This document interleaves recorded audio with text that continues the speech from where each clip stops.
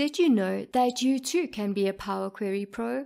And all you need to know is how to effectively use your applied steps. I'm going to show you exactly how in part 2 of this video series. And by the end of it, your Power Query Pro skills would have increased exponentially. Here's part 1 of this series if you would like to check it out. The link is in the description below also. Now let's check out part 2 on how to create these killer calculations in Power Query.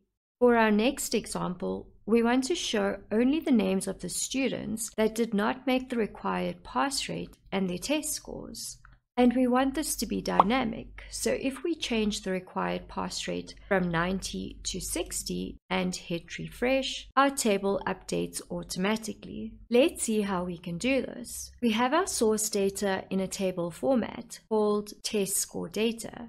And the required pass rate is also in a table format called pass rate. First, let's send the pass rate table to Power Query.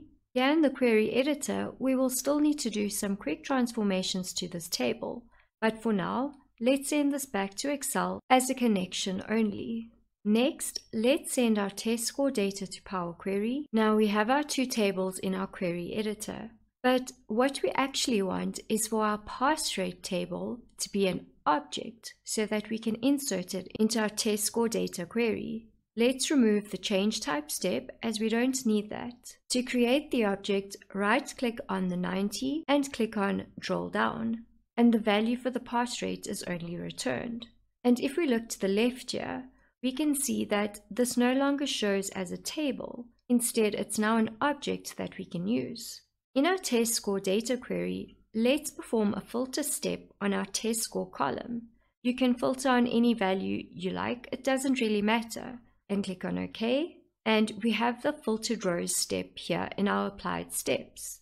Now we need to assign our pass rate object that we just created here in the filtered rows step. So we will do this in our formula bar.